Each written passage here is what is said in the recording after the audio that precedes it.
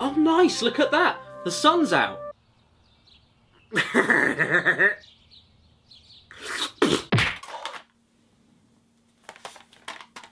Play with the Teletubbies. Oh! Recommended for age 2 and over. Would 1-year-olds find this too much?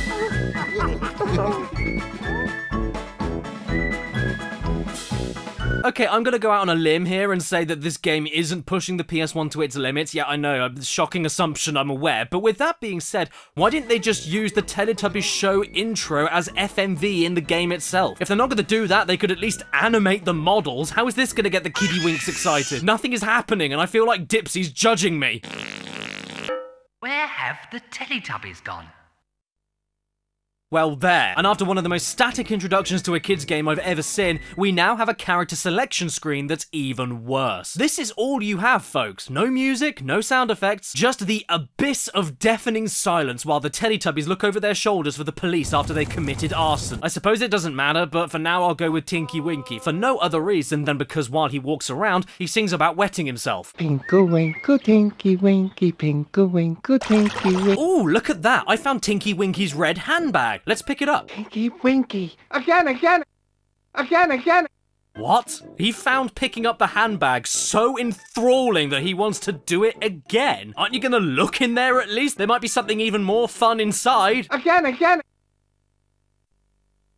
Did I just beat level 1? Okay, then I'll go over to the windmill instead. And after I click on it, it throws me into another cutscene. And I'm gonna ask this again. Why, when there's so little on this disc to begin with, don't they just use clips from the show whenever there's a cutscene that copies exactly a part of the show? It would look so much better than this. I don't want to see the Teletubbies twitching on the floor after being beaten up and mugged. Oh, okay, so they can use FMV. They just chose not to for whenever the Teletubbies are on screen. You know, the things that the game is about. You know, if I buy a game called Play with the Teletubbies, I expect a game where I, you know, play with the Teletubbies. If I were a toddler that was a fan of the Teletubbies, why would I bother playing this game where all I can do is watch badly redone scenes of the show with fat and ugly models, when I can just watch the show itself on VHS? Equally, if I wanted to watch random people I don't care about engage in illegal dogfights in the woods, I'd just watch that instead. When did this game come out? 1999. Well, if that's the case, then the best thing about this painful FMV sequence is that all of these dogs are definitely dead now.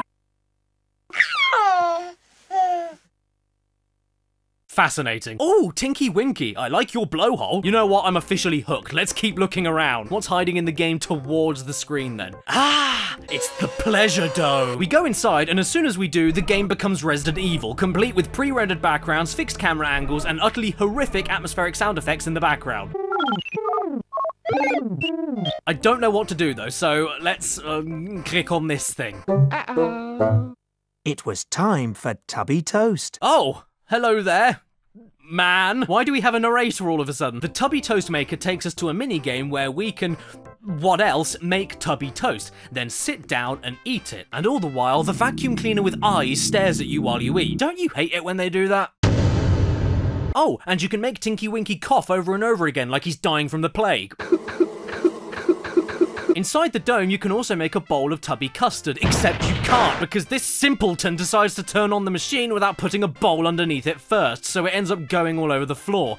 And instead of cleaning it up himself, the crazy bastard decides to sneak away from the crime scene, leaving footprints of blood in his wake. Oh well, at least Nunu loves a bit of blood. Again. How about no? Five Nights at Freddy's.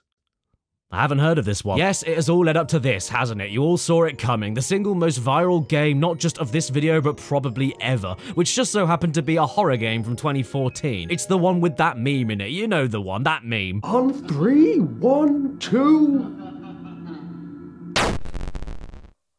FNAF came about from a guy who repurposed another game he made that was supposed to be for children but ended up being more suitable for adults, so then he flipped it on its head to make it a game that was supposed to be for adults but ended up being more suitable for children. One of the most unique and brilliant concepts ever. You are a security guard looking after a family fast food restaurant where the animatronic characters have gone wrong and they're out to rip off your breeds.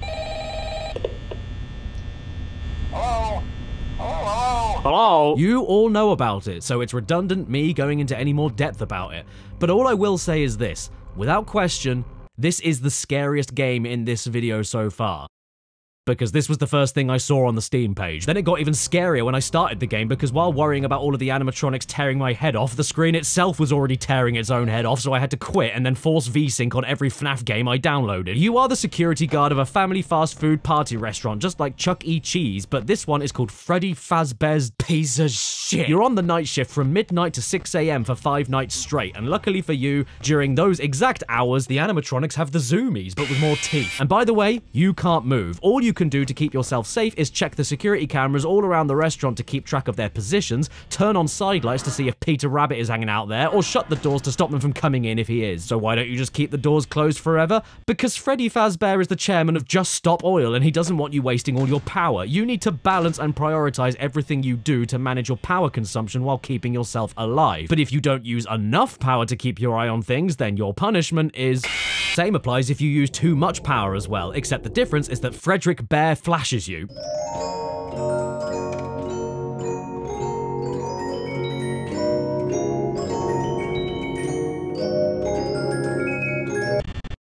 Here's the thing about this game though. I don't get it. Like, I don't dislike it, but this was it? Really? This is the game that took 2014 YouTube G-words off to the moon in views? I will admit, I love the concept and the simplicity of the execution, along with the designs of the animatronics themselves. They aren't horrifying, but they are very uncanny. At least they aren't a bag of crisps in a tie. But actually sitting down and playing FNAF honestly makes me feel like I'm working, which I know is what you're doing, but all it boils down to is quickly switching through the cameras, putting them down, checking the lights, closing or opening the doors if you need to, and then repeating the cycle. Am I missing anything here? I got into a cashier's trance playing this game because it's just you repeating the same menial, asinine task in a specific order and doing it slightly quicker on the next night. Five Nights at Freddy's is like working at a cash register until your boss yells at you in a fursuit. The jumps did startle me, I won't lie, but like that's all it is. I get startled every time my granddad falls out the window, but you just carry on with your day. It was a surprise. It's not terror to your absolute core. I feel absolutely no tension playing this. It's too repetitious and daydreamy for me to fully get into it. And all of this is for a paycheck of 120 smacking lips. Is your poor man really that desperate for money? He doesn't need to go through this. I want to help him. Five Nights at Freddy's security. My guy, why can't we move? Why do we come back for more after night one? Why can't we save power by turning this fan off? Why are there huge heavy metal doors in my room that stop all 4 members of E17 from getting in, but nothing similar built into their room to stop them from getting out? Why are the animatronics better security for the building than I am? Why don't we bring a torch with us? Why don't we have a candle? Because now we have an Xbox 360 game based on a movie where 2 female cars flash their headlights. Rated E for wet. Make your friends eat your dust. Oh boy, I've always wanted to do that. On my 12th birthday, I actually got Cars the video game on the PSP, and honestly, I remember liking it. Problem is though, this is not a port of the Xbox 360 version, so I'm going to keep my expectations pretty low. Contains no sex.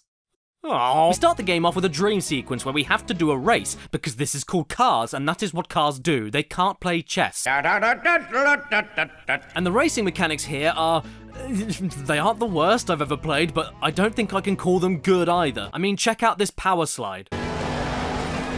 Yes, that was me holding the slide button and steering at the same time. It's absolutely useless. Here is what power sliding is good for. Do you want to turn?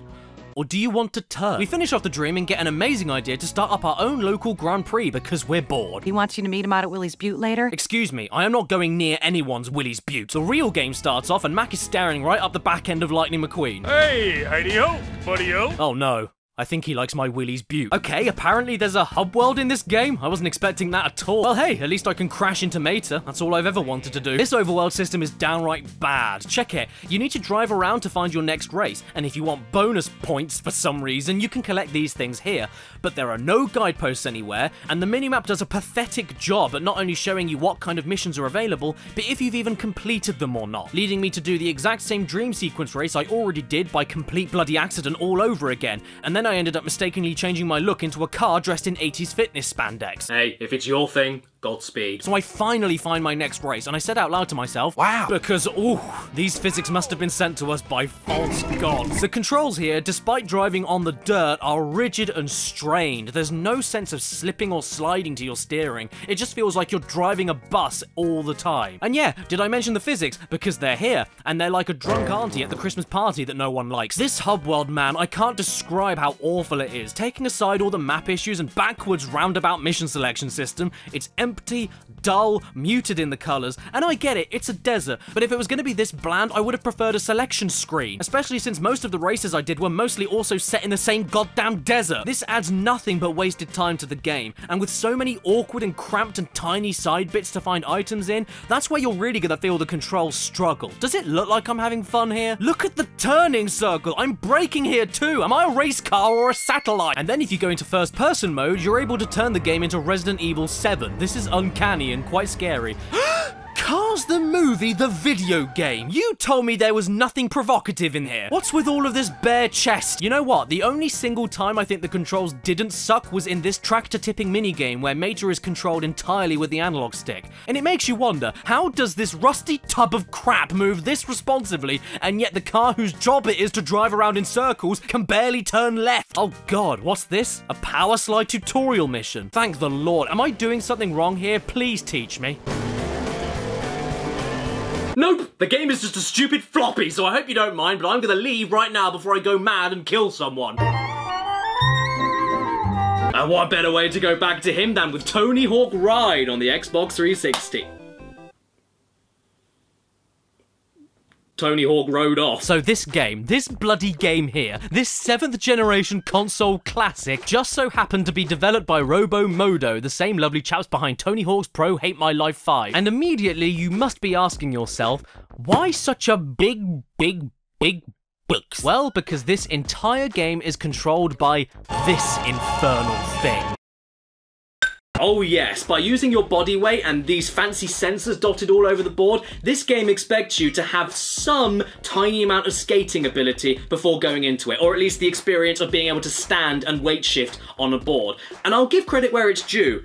This thing is solidly constructed. It's not that flimsy. In fact, if you stuck trucks and wheels on it, you could feasibly skate on it, so well done. Which also means I can smash it over and over again against a wall and it will never break. Wow, after 10 years of games, I can finally ride Tony Hawk! And in order for you to see what the hell it is I'm experiencing, I decided to install this special Jim Jam cam so that you can get the best view of every angle once Tony Hawk gets ridden. So right off the bat, this game begins in the dumbest way I've ever seen. Why go to the effort of making a super expensive experimental gaming peripheral and then put controller buttons on it, including a start button, only to then tell me that I need a controller to navigate the menus and hit the start button on that anyway? If we were gonna do that, why don't we just, oh, I don't know, play the game with the controller? This skater just turned pro, and now look where we're at. This is a true Cinderella story. Just a few days ago, they were called up by P-Rod for a special mission in Southern California. Oh, okay. Is that it? That's our story? That was terrible. What even was that? That explained nothing at all. Does Tony have scurvy? What you have in your hands is one of the most advanced game controllers ever made. Oh, you don't say. Here's my skater, and his name is Bungalow because his hair looks a bit like a thatched roof. Now, if you're a little concerned about playing this because you've never touched a skateboard in your life, I really wouldn't worry. Firstly, because this thing doesn't slip. And secondly, because even if you have a little bit of experience, like me, you will not make this game work. I repeat, you will not make this game work.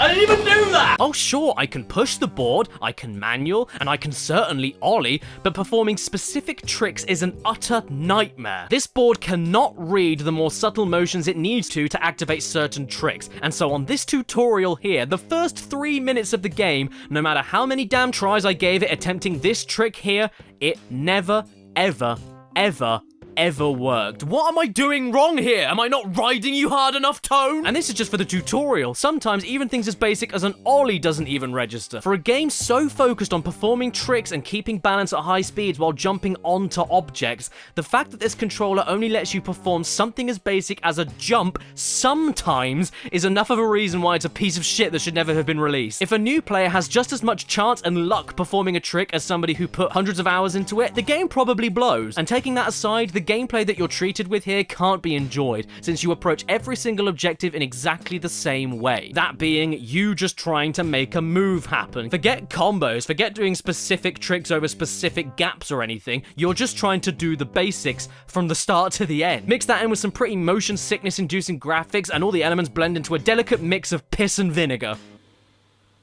You're joking. I don't care about what fancy tech you have, I just want to spend my money on a game that works. And Tony Hawk Ride does not work. Look, I just got some of my highest scores and fanciest tricks just rocking the board in any direction I could. How is this fair? And check this out, I was able to get better and more consistent results by sitting down on the shitting thing. How is it that I can't do this, but by sitting on my stupid ass, I'm able to do this?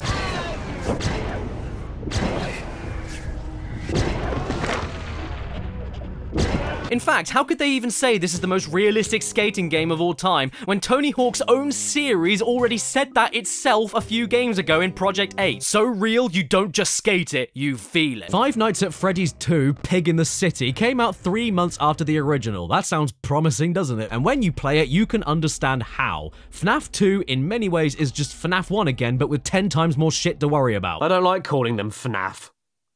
I'm gonna call them FANF. You're still stuck in the middle of a building and you're still checking cameras, but now there's 3 times the threats coming after you at different times, 3 times the amount of rules each of them work with, 3 times the amount of things you need to interact with on your mouse, and 3 times the amount of times you'll end up dead because of it. On night 3, I got less than 45 seconds in and I lost. The dude on the phone hadn't even finished speaking to me and it was over. And that's if you don't keep on slipping up with your mouse. I can't count the amount of times I just wanted to come out of the security cameras and put on my Freddy mask immediately to fool whoever was in the room with me, but then buggering up the mouse movement to do that. You've got to go down to the bottom of the screen and then up again and then down to another bit. It's just silly. There's not enough actual button presses for the insane amount of new actions to perform here. Everything is done with the mouse, except the flashlight. So yeah, you'll be looking around your room to check there's no one nearby, and then sliding the mouse to the bottom right to open the cameras, and then sliding the mouse over to each camera to check them, then sliding over to the new music box that needs to be kept wound up or else you lose your face, then sliding the mouse back down to where it came from to put the cameras back down, then move the mouse back up over in an arc to slide down to the other side of the screen to stick the Freddy mask on, all of which needs to be performed within less than a second to keep alive, especially in the later nights, while you're coping with all the same stuff you have to go through in the original FNAF, including managing power, but now just at the flashlight, which is vital to see who is hiding where, but also scare away some of the animatronics before they come up in front of you, because now you have no doors anymore. I don't know how anyone can actually be scared of playing this when there's too much multitasking going on. I'm too distracted to worry about foxybingo.com, and I've got to use the flashlight, but only in bursts because the battery doesn't last long at all. So that means most of your game time is spent looking at the other end of your parents' camera when they've forgotten to turn the flash off. I eventually did beat the game. I wanted to see if I got anything out of the experience that other people do, but I just don't. FNAF 2 as a whole package just makes me feel like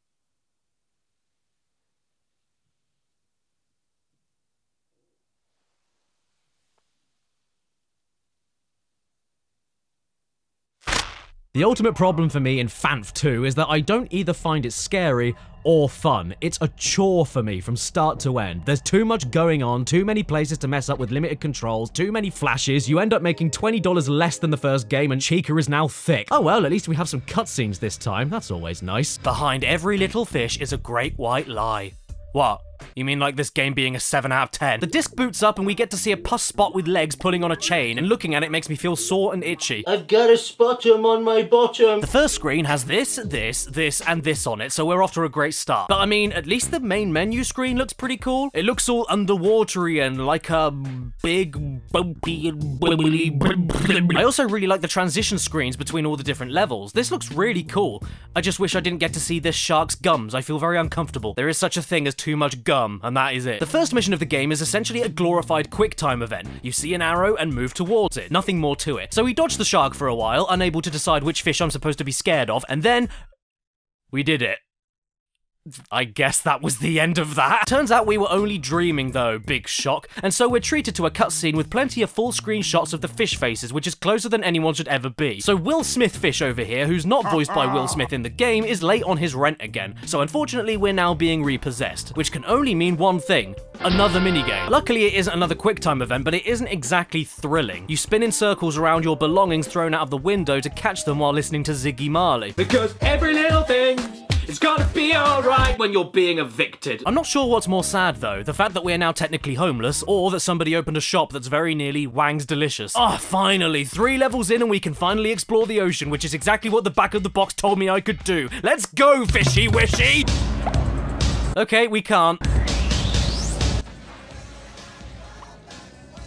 This is the first game I'm looking at. I can't move. What's going on? This game controls like urinary incontinence. It's just constantly freaking out and completely unable to hold itself. This is easily the most spastic movement I've ever seen in a game, and that's when you aren't getting stuck in every crevice you can find. Moving is uncontrollable, and trying to attack enemies with specific weak points is a pipe dream. It either doesn't register the attack, or you get snagged on some other random speck of algae in the sea to stop you from moving. What are the enemies in this game? Well, whatever the game decides is an enemy. Seriously, the enemies are barely distinguishable from the other innocent civilian fish, and when they are a little bit more obvious, they appear from off camera all the time, ready to make Will Smith Fish's face look worse than it already is. So here I am exploring the ocean streets as best as I can for this stage. However, there are not only multiple path diversions to flip the x-axis, but there are also invisible walls everywhere, making it impossible to get a mental map of this giant level in your head. Even with a map feature, which even has bends in it. Bends in a 2D game. I have no idea which direction I'm supposed to be moving on this thing. Has anyone got the salt and vinegar?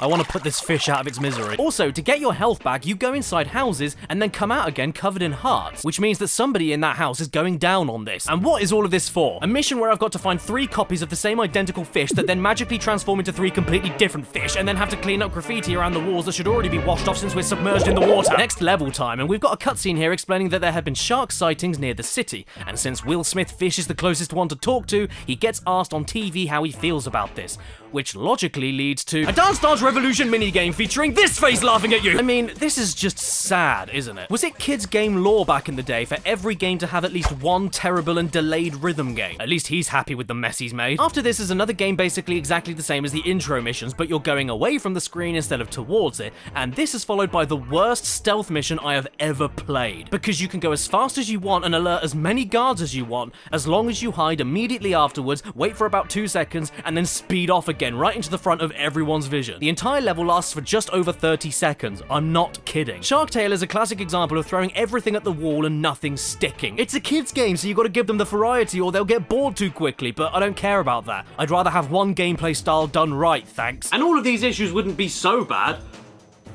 But this game is so damn ugly! Ugly, ugly, ugly. Even the health bar face picture is ugly. How do you even do that? At least we're all underwater right now, because that means you can't see the tears in my eyes. And this is something that really surprised me. The UK weren't okay with the original Carmageddon, we weren't okay with the original Punisher, we're still not okay with the original Manhunt 2, but Postal 2, shove that shit on the shelf! I am a bit worried about showing this game off on this video though, because the gameplay description alone is enough to make me nervous. 5 days in a week, multiple errands per day. Whoa, shit! Features: Epic's Unreal Warfare engine, liquid dynamics, sophisticated AI, absurd over-the-top violent content, and the most exciting gameplay addition of all, Gary Coleman. The game begins and the very first thing we see is a strange man having a little dance with a cat followed by a fart.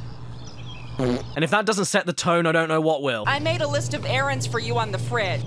Jesus, woman. This is our lovable and relatable main character, everybody. He's very nice. And he also has a dog that has a bit of a problem. And just like the back of the box said, we have a day of the week and we have an errand. So it's time for us to go and collect our monthly paycheck from our job. So far, this is pretty mundane stuff. We're just going to the office right now. And on the way, we play a little bit of bastard fish and then follow mushroom-shaped police officers into Chinese restaurants called Cock Asian, where they sell the crappy cheeseburger. I'm really failing to see the controversy so far. Hey, you, why are you going into that condemned building? Get the hell out of here, you lunatic!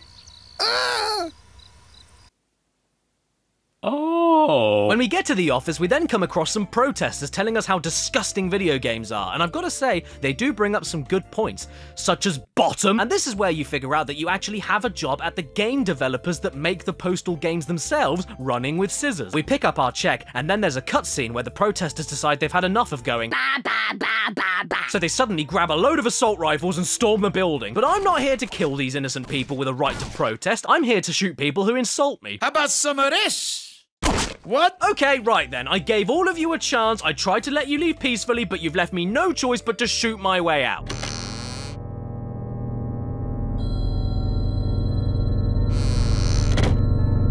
Why do you look like you're sitting on a horse? Phew, this day is already getting a little too much for me. I mean, this lady was so overwhelmed by everything, she fainted and died on the spot. Oh Christ, now the butcher's after me. What did I ever do to you? Oh man, this is not good. Absolutely everyone and their mother is out to get me now, so it's time for me to run away, hide in a tunnel, and set these homeless people on fire.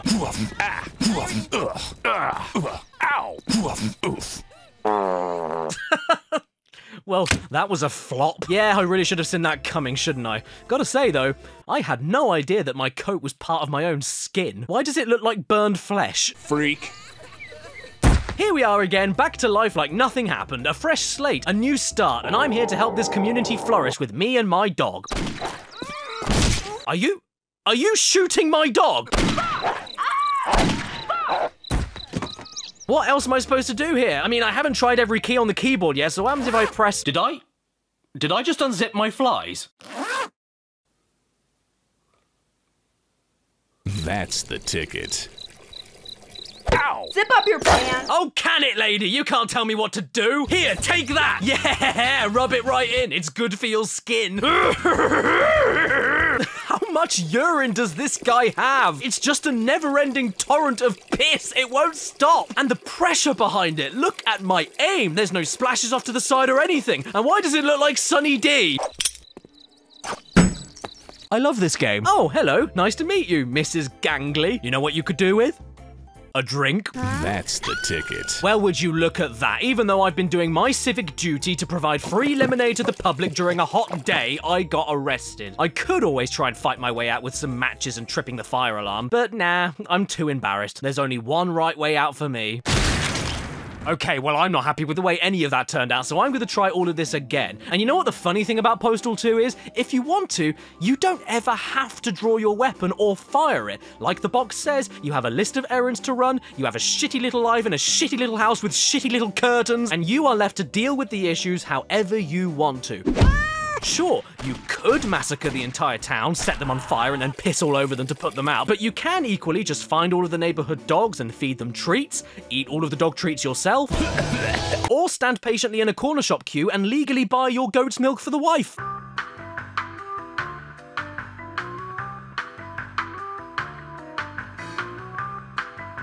Hang on, what's this? Employees only, infidels keep out. Well, why? What's in here that I shouldn't see? Now it's Tuesday, and I have a petition that nobody is willing to sign. Would you please sign my petition? What are you doing in here? Well, fine. If none of you want to sign this form, I'll set the marching band on fire. That'll teach you. Oh, hey there, young man. Want to sign my petition?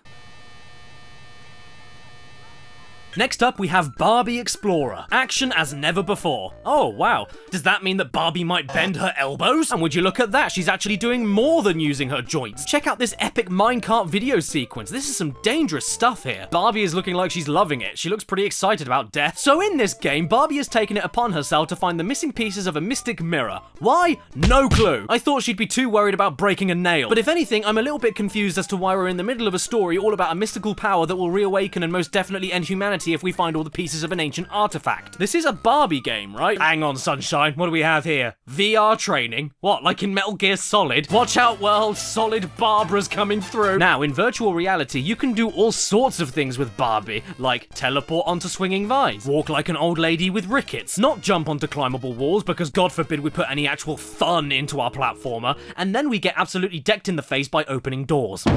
What's my name this time? KFC. Because by the looks of it, Barbie could do with one. She looks like if she pushes too hard, she'll snap her legs like a stick. So when we get into the actual game, I'm absolutely shocked to find out that it isn't very good. To begin with, this basically feels like the original Tomb Raider. You don't have tank controls, but everything else you do from climbing to jumping has an abysmal delay to it, which would be fine if the game itself was built around it and wasn't a fast-paced linear corridor platformer like Crash Bandicoot. You try playing a game like Crash where you don't only have Tomb Raider delay, but also a jump arc that you are so committed to once you do it, you basically already had kids with it by the time you land. I mean, it makes sense, everything here has a purpose, but it's easily the stiffest platformer I've ever played. Bubsy 3D isn't this stiff, and at least Bubsy has more directions he can move towards so that his body doesn't constantly clip on angled parts of the wall and make Barbie bring out her funeral fashion pack. I mean, what else do you want me to say? Barbie looks like she has a mustache, there's no sound effects at all while she's pulling rocks that weigh as much as a truck, she outright absorbs herself into the walls, controls. And please tell me, where are you going, Barbie? Egypt, Africa. Egypt is in Africa. But then again, judging by your face, I don't think geography is your strong point. This is a game starring Barbie, all about Barbie, in an action-adventure game with awful controls. I mean, I really can't go into any more... I'm so sorry, these games are really getting me going. SpongeBob SquarePants Surf and Skate Road Trip is a game that... You know what? No, I'm not doing this. I'm not even going to give this game the privilege of an introduction. Here is all the footage of me playing it. It speaks for itself. Screw off. Just so we're all on the same page and we're understanding each other, this is the main menu. I wave to let them know that I'm here. That works. Welcome to the game. I've not been identified. Okay, that's fine. How about I just select a No, select a profile. No, select a profile. No, select a No, select a profile. Don't cancel, select a No! What are you doing? Why are you following my face, like, to the side? Why is there a big gap there? What do you mean, stand back? What are you talking about? What, stand back here? Where do you want me to go? Stand closer. Make up your mind! You may be wondering why I've invited you all here. No, I'm not. Can we skip this? Every time I go towards story mode, it doesn't want to stay there, so I'm just going to do quick play. Can this message go? To turn left, step your foot to the side. To turn left, step your foot to the side. To turn left, step your foot to the side. Turn right, step your foot to the side. To turn right, step your foot to the side. Step your foot to the side. We were this close to passing the calibration screen, everybody. I hate to see what the game is like if I cannot pass the settings. Copy this stunt pose. So we can handle basics. We can handle basic standing still and lifting arms up to do the beginning of the YMCA, but we can't do anything else. So why is there a whole game built around everything else that isn't standing still and YMCA-ing? Ow. Okay. Look at me! I'm fast! Why are you turning left? I'm stepping to the right! I don't understand how this game works. Why is this a game? This doesn't work. It thinks I'm turning right when I'm stepping left, and when I step right, it turns left. Look. Oh, look. There's me. Hi. Am I enjoying myself? How am I getting all these points? I'm not doing anything. I'm just trying to steer. I'm just trying to steer. How is this... SpongeBob Sky Pants? Turn right. Patrick, turn right. Please. Turn right, you stupid lumpy pink thumb. I got a boost. I'm halfway there. I'm halfway there. I've got another, how many minutes? I've got another 25 seconds of this to do. I'm not doing it. I'm not doing it. I'm not doing a 1 minute long race. And yes, I know, you're all probably thinking, this is a surfing game, so what's the point of even mentioning it in this video? But the thing is, it isn't. Look, I can confirm from the back of the box that there is indeed skateboarding in this game, which is a shame because I'm never going to see it. Wait, it's not, the lighting conditions are right. It's too dark. How can it be too dark? It's daytime. I have the sun. You can't get much lighter than the sun, SpongeBob SquareBob. Oh yeah, you were all waiting anxiously for this one, weren't you? The one Kinect game I don't think I've heard a single positive thing about. What a nice intro this is. Truly, I'm grateful, because if you leave the screen or sit down for any reason, this little Johnny up here disappears and the whole game pauses.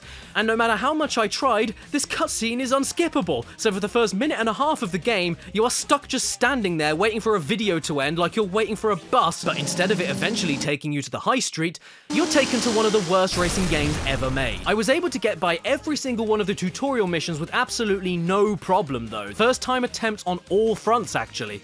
But you know you're in for a good time when the little man telling you that you're perfectly visible from the Kinect turns from chirpy white to sad red after the intro ends. It didn't matter what I did, what lighting conditions I used, what distance I was from the sensor, what space I left myself, even resetting the game and trying again. During the intro, it was happy as Larry, but during the game, it was pixel. And you know what? Maybe that is what caused this game to be virtually unplayable. Maybe it was my end that was the problem.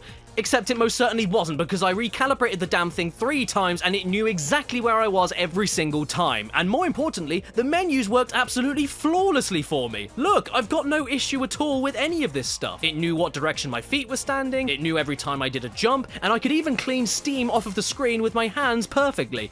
But leaning my body slightly backwards to turn a corner? Oh, no way, hose. That's far too much for this little puppy to handle. We can't turn any corners here. What do you think this is, a racing game? The best position I could come after 3 races Races was 5th. Sonic Free Riders doesn't work. How many more ways can I say that? It murders your back with all the leaning. It hurts your legs with how high you have to jump for it to register. It hurts your arms with all the flailing you've got to do. If you really just desperately want to ache, go outside and run into a wall. It's free. Sonic Free Riders is simply a grim experience from the second it starts, when the theme song screams its lungs out at you, until you start a race and you slip a disc. Not even the menu's audio tracking works. Just watch this. I'm saying the word next, and the Kinect knows I'm saying the word next because it's lighting up right there. And in fact, here is me using the microphone feature on Disneyland just so you can see that it does indeed work. Okay, here we go. Park map. Tomorrowland. Astro Blasters. But on Sonic Free Riders, like some stubborn toddler, it hears me, but just refuses to do anything else. Oh yeah, you can say next. I heard that. Great! I'm gonna take a look at one more Android game that I was able to download and get working. And it's called Super Crashing Bird. Time is nearly up and my pants are nearly down, so let's get this over with. That's it! Everyone! We've ascended, life could cease tomorrow and we'd all be happy. The crossover to defeat Avengers Endgame finally happened. Crash Bandicoot and Angry Birds. From what I was able to stomach, this is basically the first Crash Bandicoot game remade entirely with this thing, some of the floatiest, gassiest controls I've ever seen, and boxes with the troll face on. At the very least, I was hoping for this bird to look slightly tasty because it's making me hungry, but that's not a bird, it's a hairy hemorrhoid. This isn't a bird I'd like to cook. What? You don't like eating birds? What are you? A vegetarian? I mean, look at it. Look at it! You want me to explain why this is bad?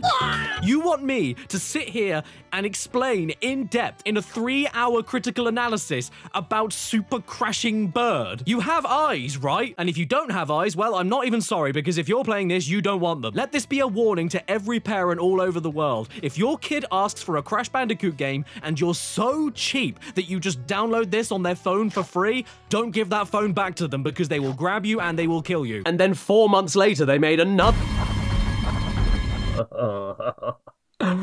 Why are there so many of them? I didn't massively get the first game, but I still liked it enough. I didn't massively get the second game and didn't like it anywhere near as much. And the third game is now the one that I actively do not like whatsoever. I couldn't stand Fad 3. I think this game is outright bad. Yeah, I'll say it. I don't care. What's gonna happen? A load of kids gonna come after me? I could win a fight against a kid, no sweat. So it's mostly the same deal as the last 2 games. Security guard, super glued onto a chair, checking cameras, and stopping an old boiler from coming into your room. But it's a lot different. For starters, there's only one animatronic, Springtrap, and you don't have to worry about power levels or battery life anymore.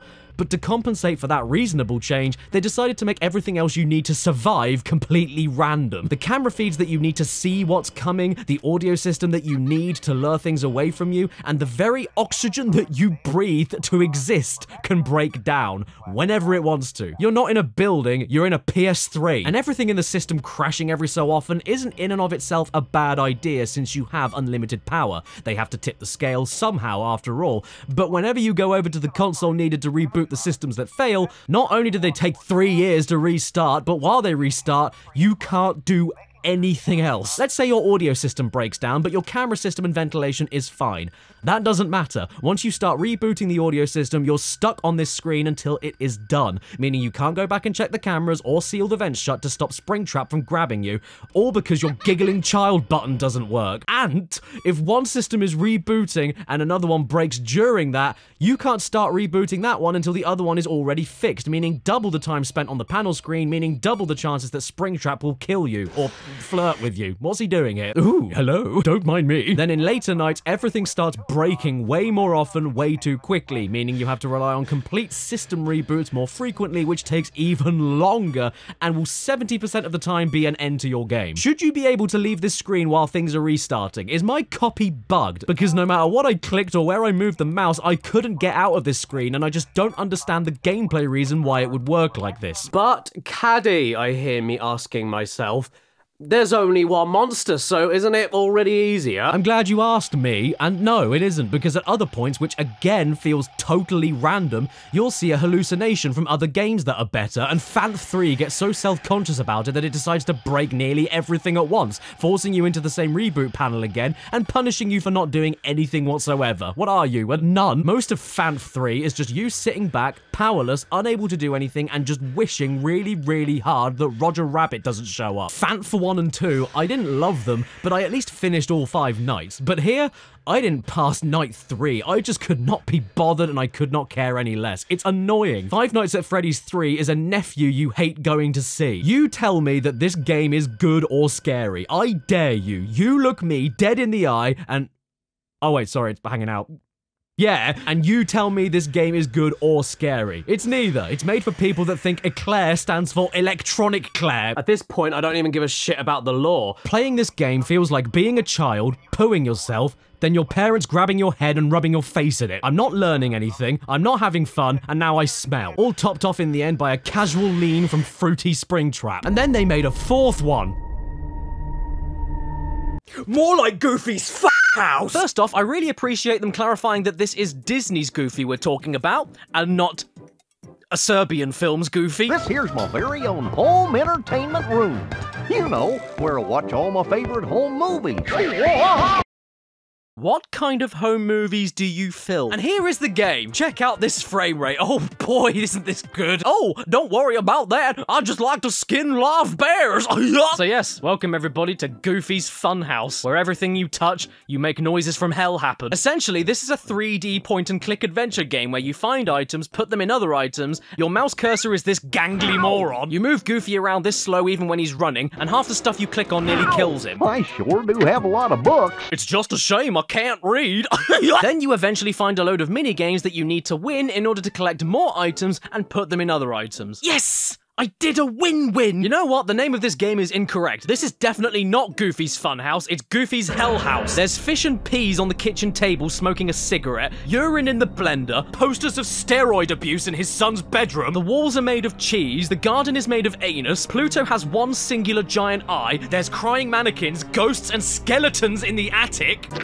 You're kinda...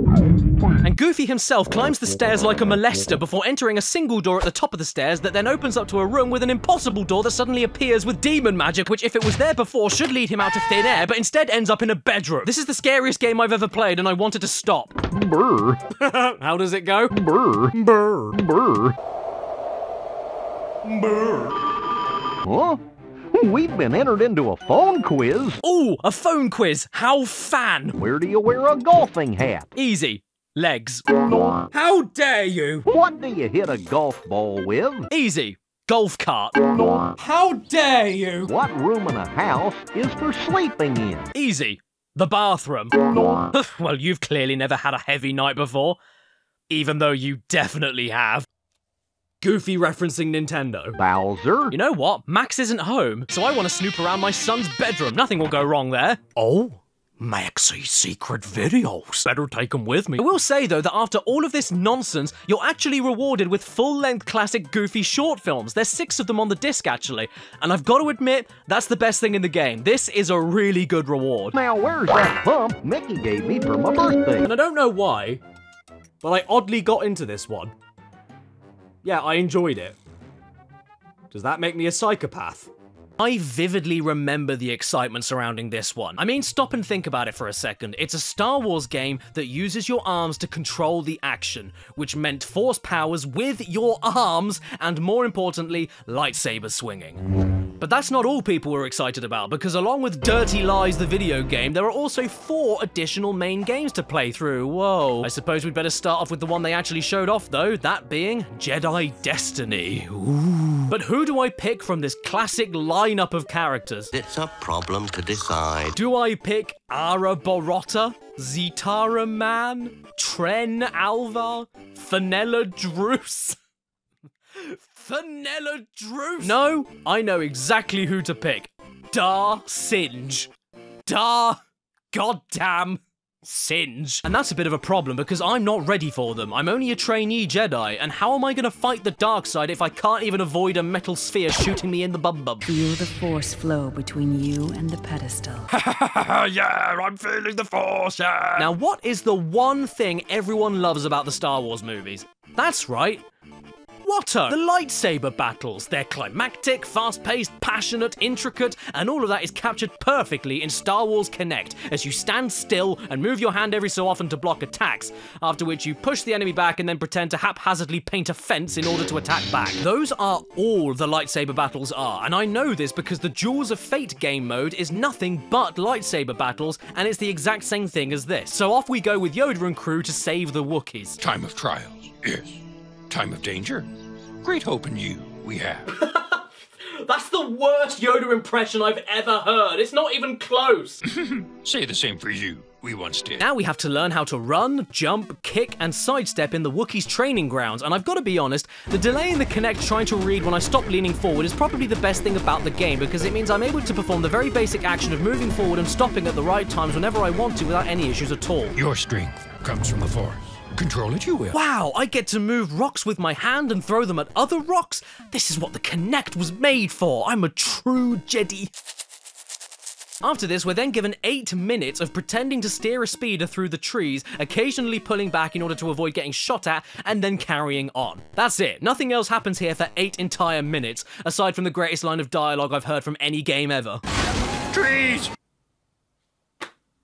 And after this is when you discover what the rest of Jedi Destiny is all about. Standing still and airing out your pants. This single movement solves all of your problems. Sure, you can be strategic by using the Force to knock out multiple opponents, or do jumping smash attacks for wide-reaching damage, but why bother with any of that when this single movement is able to deflect every bullet that's fired at you, bounce them back at your enemies, and then make you automatically fly towards every enemy and slice them into pieces? The only time I had to think here was when I was being blocked, at which point you just need to jump in the air to get behind the enemy and start waxing on and waxing off all over again. And the other game modes aren't anything to write home about either. You've got the boring Duel of Fates mode, which I've already discussed, pod racing, which is basically just that speeder segment in the trees from earlier, but just more uncontrollable and more unplayable, Rancor Rampage, which is honestly just dull, even though every single family on screen is dying horribly. But that's not the problem, it's repetitive. Who would have thought that genocide would be repetitive? Sure, you have missions to complete, like throw a person a certain distance or land on top of a person. What the f? But you don't need to think, really. Just do this and you'll be set. Stomp around like a big baby. Wave your arms in the air like you actually care a little bit, and watch in horror as this family-friendly Star Wars game included a mode where you literally eat a father of 4 after stepping all over his house. Just don't bother trying to charge, though. The game seriously does not work when you try it. I am really trying to make it work. What do you want me to do, game? I'm copying the movement. I look like I'm trying to start a car from the 1930s. Why can't I make this thing charge?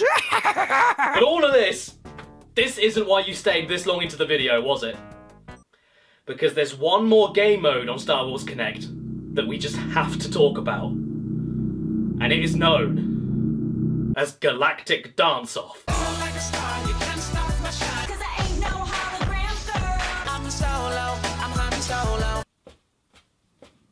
Do you think Harrison Ford knows about this? Do you think he likes this? Do you think he did the motion capture for it? Even though I knew exactly what was coming when I clicked on this game, I still didn't know how to react to it when it came on screen. That is how much of a culture shock this shit is. But you know what?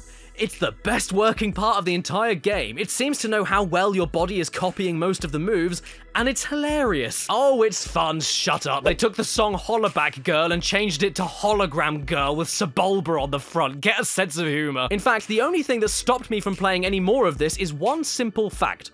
I can't dance to save my life. Those famous Bigfoot tapes are not real, and I'll tell you why. Because they were filming me. But hey, at least my girlfriend Caddicarus can dance, so she took over the second I gave up. And she will do anything for Attila the Han. And so, I learnt my lesson about buying bad Pixar games and decided to pick up Cars 2 on the Xbox 360. Fantastic. Wheel good fun. Where's my gun? The intro cutscene for Cars 2 shows us a rip-roaring chase sequence, and it ends with a cute little crash where a group of cars pile on top of each other and explode. Cars 2 begins with literal car genocide! I was gonna pick Luigi for my playthrough here, seeing as, for some reason, he's faster than most of the other literal professional racing cars and yet looks like an old shoe. In the end, though, I went with Lightning, because I think he'll kill me if I don't. Once the game itself begins, though, I'll be damned, it's actually alright. In fact, dare I say, this is a good racing game for kids and even for adults. This is a good game. It's not even vaguely the same as Cars 1 in terms of racing mechanics. This feels way more fleshed out and looks much more lively and vibrant with more tracks to race around that all look tons better than before. You've not only got a drifting system that's worth a damn, but also a load of new moves to use during the races that add a lot of risk and reward to what you're doing, and therefore makes every race interesting even when you're in front. You see, you have this new boost system down here that fills up whenever you take a risk and do some tricky stuff with the right stick. You can flick up to drive up on 2 wheels and make your steering very limited, flick back to drive in reverse and swap the left and right controls around, and tap A to jump up and over different obstacles and even jump off of ramps to reach shortcuts. Much like in Sonic All-Stars Racing, you can even do stunts in mid-air by flicking the right stick. If you can keep a good streak of these going without using one of the 3 mini boosts you can save up, once you get your 4th mini boost, you can then activate a massive boost which lasts for ages, goes really quickly, and knocks out any other racer around you. You can even get more boost fuel by doing certain stunts through certain highlighted routes, and you can interrupt other racers doing their own stunts by smashing the right stick left and right while driving on the floor. Because you also get races that allow you to use items and power-ups. Cars 2, of all things, arguably one of the worst 3D animated movies ever made, ended up with a good game. I'm sorry, News of the World, you earned that pun. That pun is correct. Recycling? No! This really surprised me, so well done, Cars 2. Which is something I never thought I'd ever say. Wait a second. That isn't a bee. It's a hand passing me B-movie on the... Ah yes, from one meme to another. What better way to rinse my brain out than with jumping 2 console generations from PS1 to Xbox 360. Contains no material likely to offend or harm. Thanks for the warning, B-movie. I never would have figured. So B-Movie the video game was developed by the developers of Crash Team Racing Nitro Fueled, Beanox, and I'm convinced that they were picked for the sake of a pun and nothing else. Oh, and don't worry, that is not the only B pun they have. I've got some too. I hadn't heard about the video game. It's both challenging and entertaining. Well, you know what, lady? You're a lying cow. Because this is without a doubt one of the easiest games I think I've ever played. You get an achievement for getting into a car. No, not driving the car, getting inside the car. And you even get an achievement for pressing the left trigger. I wish I was making that up. You can hijack any car in the whole game, actually. This is more or less a kid-friendly version of BTA. Even better, there's no consequences for that either. You can even steal cars that are already being driven, and the bee that you take it from just drops whatever he's doing and becomes your chaperone. You know what this game reminds me of sometimes? Banjo-Kazooie. Well, I mean, I'm assuming it's a collectathon at least, because to be honest, I didn't really play the game. It was way more fun to break it into pieces. That is, of course, when the game isn't pestering me every 30-odd seconds yelling at me to go to an objective marker. Come on, you give me this huge world to explore and won't shut up until I comply? I'm afraid I'm gonna have to be a naughty man and disobey. You really should get a job. Well, you should really walk around the bin. No, stop it! No, don't invite your friends! Get your weird cloned granny lovers off of my porch! I want to crash my car. Who's the unlucky insect in the way today, then? Oh, yeah, it's definitely you. Get ready to feel my stinger, bitch! Oh. Well, that was disappointing. Just gonna drive a little bit further, push you into the corner, and... yeah... I think I'll leave you there. You know what? All the residents of this hive are totally screwed up now that I think about it. I mean, what in the blazes is going on over here? Hello? Are you melting? Is anybody gonna help him? Ah! Ooh. No worries, everyone. He buzzed off. Okay, so I hijacked this guy's car, force him to crazy taxi me over to my objective, and that was a grave error because now he's following me to the ends of the earth and is stuck in the lift with me to continue the story. I'm terrified. He looks like he's about to unhinge his jaw and swallow me. After this, I decided to actually try playing the game, and once I ignored my surroundings and went from point to point, that's when I noticed that this is a job simulator, and it is horrifically dull. I get it, they want me to fit in with the hive and do my job like a good little subservient worker bee, but I'm one step ahead of you, game. I don't want to be like every other bee, so I'm gonna go back to my boring house to watch boring TV and look at boring pictures of myself duplicated 3 times on the same boring table. Oh look, it's another game where I have to move away from attacks as arrows appear on the screen. Is that feeling deja vu? Or have I eaten too many olives again? At least after this, you get to go outside and explore the park with a pollination gun, sucking up all the pollen on the flowers, spraying it all over the dying flowers, and fighting off dragonflies. There's just one problem with this, though. The game turns into Elvis Presley before he died, unable to move properly. A PS1 game of Shrek I could at least understand the choppy frame rate for, I suppose.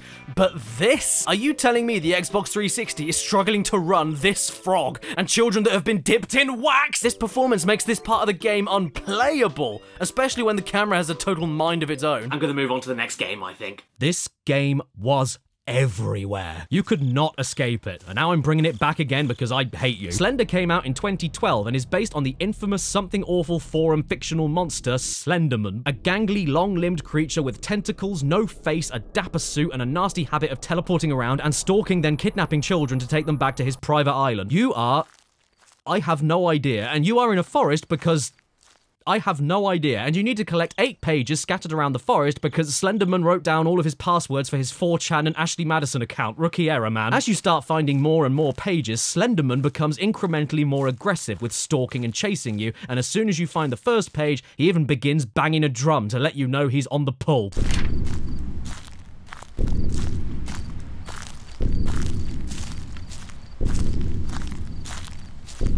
Look, I really don't know the point to any of this. I don't know why we're here, what we're doing this for, why the pages are important, and why Slenderman gets increasingly more upset with you for taking them. You just have to accept it. As much as you have to accept that the game itself isn't that goo. With a silent D. You just walk forward, pray that the pages have spawned in locations you can easily find, turn around whenever you see Slend, and then whenever the screen goes a bit staticky, that means Slenderman is close by, so just keep moving in another direction. Follow these steps, and eventually you'll just win. It's only a matter of time. Sorry, I mean it's only a matter of patience, because this is the slowest piece of dump I've ever seen rolling down a hill, and I see them a lot. I work at the slow rolling dump factory. There is absolutely no reason why you should move this slow. My grandma moves quicker than this, and she's dead. What makes it worse though is sprinting, because you do go a little bit faster, but because of some terrible motor development skills in childhood, your man can't move faster while holding his only source of light in front of him. And that light doesn't affect the game in any way. It just makes you able to, you know, see. Do you want to walk slowly into something or sprint slowly into nothing? This game has so many choices. There's at least 3. The pages aren't even that hard to find anyway, because they all spawn in specific landmarks that we all recognize from our local forests, like the popular forest shower rooms with no toilets and a sad chair, or the popular forest gas canisters, or the popular singular wiggling tree, or the popular forest tubes with nothing in them, or the popular giant rusty forest cylinders, or my favorite, the world famous landmark of the perfectly aligned identical rows of giant sausages. And by the way, for such an abhorrent psychological stalking kidnapping menace, Slend doesn't ever show up. Instead of playing the game itself, I preferred to play Find the Thing the Game is Named After, because that in itself is much harder than actually finding the 8 pages. Whenever static begins happening, I deliberately looked around and he just isn't there. And whenever I turned a corner after grabbing 6 pages, which is when he's supposed to be popping up all over the place, he's never there. Follows? Does he? That's news to me. Always watches? No eyes? Actually, that adds up. I can't find him because he has no eyes to see where the hell he's going. Help me? From what? Even if he does catch you, he just looks at you and the game ends. Leave me alone? Well, yeah, you don't have to worry about that. He left me alone hours ago. I wonder if there's a page that describes exactly how I'm feeling right now. Oh, here it is. No, no, no, no, no. And why do you deliberately blind yourself every time you move a little bit faster? In fact, how are you even sliding along so smoothly? Are you a pensioner that got lost at 10 PM on his way to the co-op?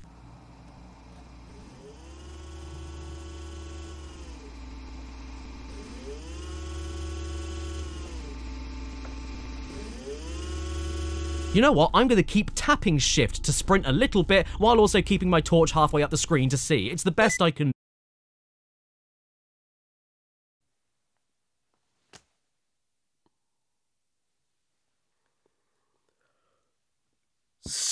Ow. I can't even look at this like, oh, well, Slenderman looks a lot like the tree, so your mind plays tricks on you, because you look at this and tell me that you would confuse it with a tree. He doesn't even look disturbing on his own. That's not an interdimensional stalker. It's a guy who missed the bus and is watching it leave. And when you eventually do see him, he doesn't do anything scary either. He just stands there and does nothing like a child at Disneyland too nervous to say hello to Goofy. And by the way, for a free game and being made by one person, everything else in this game looks alright. So why is it that the main threat that the game is named after, the worst looking part of it? Why is he like this? Oh, and on my first attempt at finishing the game, do you want to see how I died? Everything was cool, no static, no following around, no nothing. I grabbed a page and then... Yeah, that was fair, wasn't it? Now you start from the beginning and very slowly slide around looking for pages all over again. And then on my second attempt, the exact same thing happened. I found this scary 10 years ago. You know what, though? I shouldn't laugh, because whenever you chuckle, it makes you a cuckle. And trust me, you don't want to be cucked by Slendy. Christ, another one? Yay, thanks, comically small hands. I can't wait to play Barbie Race and Ride. Barbie, software for girls.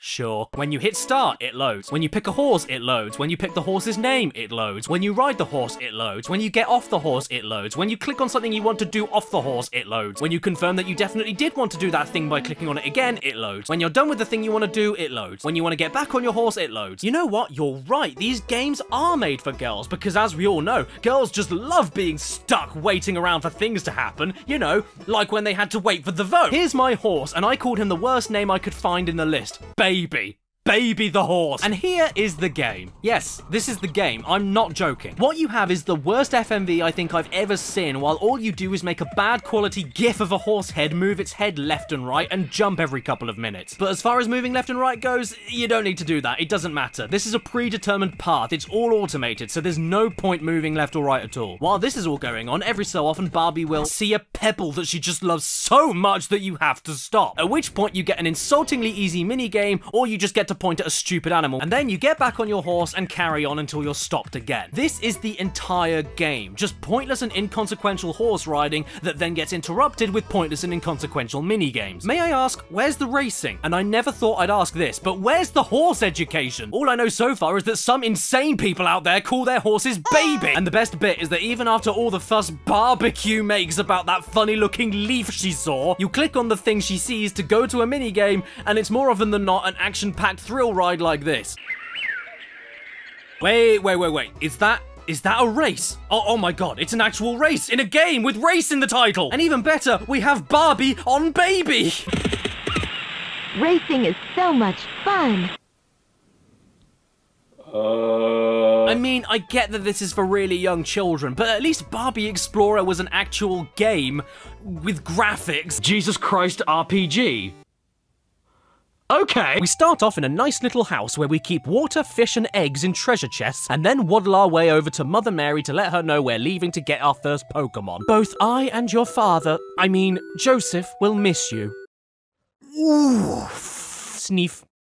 Sniff. We walk around the town, talk to people, and find out that we can't help the organ player get wrecked because I can't perform miracles yet without travelling to the desert to get baptized. Because even if you are the son of God, you're still useless until you get wet. We go to the oasis to get baptized and come out looking like a stupid baby. As it turns out, I learned exorcism, and all it took was me getting a little bit damp. Suddenly, Satan of all people appears, and he is looking fire. If this guy is supposed to be the root of all evil, why do I want to get a beer with him? He tries tempting us to jump off of a cliff to prove that we are as great as we say we are, and we reply, "You are not to put the Lord your God to the test." Pussy! And because of that cop-out, Satan sends Beelzebub after us with all of his minions. In brown trousers. Time for a battle then, yeah! Demonic fly uses smelly finger. You know what? I don't want to fight anymore. Which is good, because in the game, I can always choose to refrain. I mean, after all, that is what Dad would want. Well, I died. And we get the greatest message I've ever read. Jesus Christ was defeated.